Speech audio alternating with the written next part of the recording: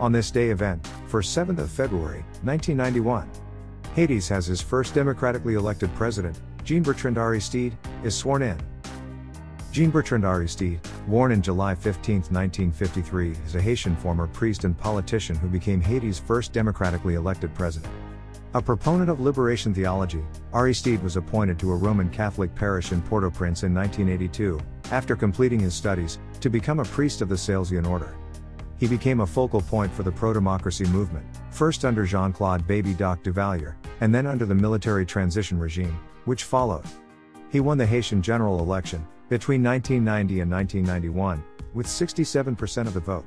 As a priest, he taught liberation theology and, as a president, he attempted to normalize Afro-Creole culture, including Vodou religion, in Haiti.